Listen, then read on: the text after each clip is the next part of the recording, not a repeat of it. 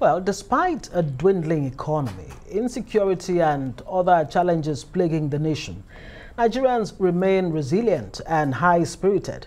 Well, this is the focus of the book titled Nigerians, a Self-Organizing People, written by Andrew Nevin and co-authored by Arise News anchor Rufai Oseni and a few others.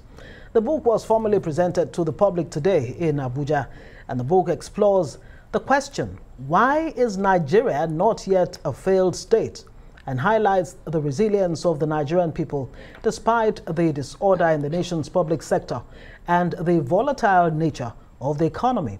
The authors are of the opinion that the self-organizing impulse of Nigerians is what has been preventing Nigeria from becoming a failed state.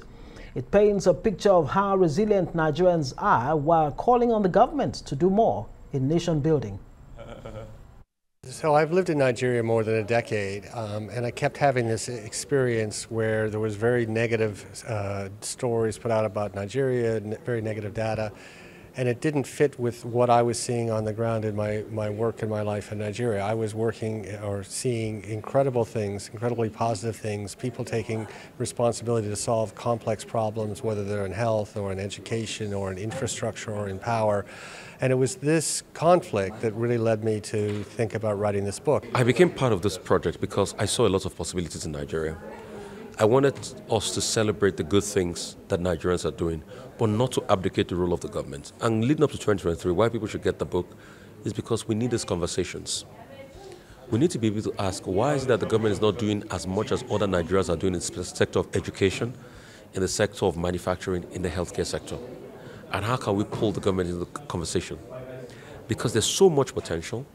Year on year, government spending keeps decreasing because there's lack of accountability in the system. People are filling up the space, but it is not just only for people to fill up the space. It is for government to see how can we collaborate with the people. What we need today is actually positive stories that people can get inspired by, and really our youth need to learn to say that, actually it's in our hands to do something about it.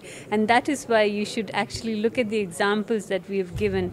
You can start from nothing, but our instinct in this country is to actually organize ourselves so well, and there are so many good stories around. So we want to put the positive stories out so that people can just take that energy and just do best for themselves.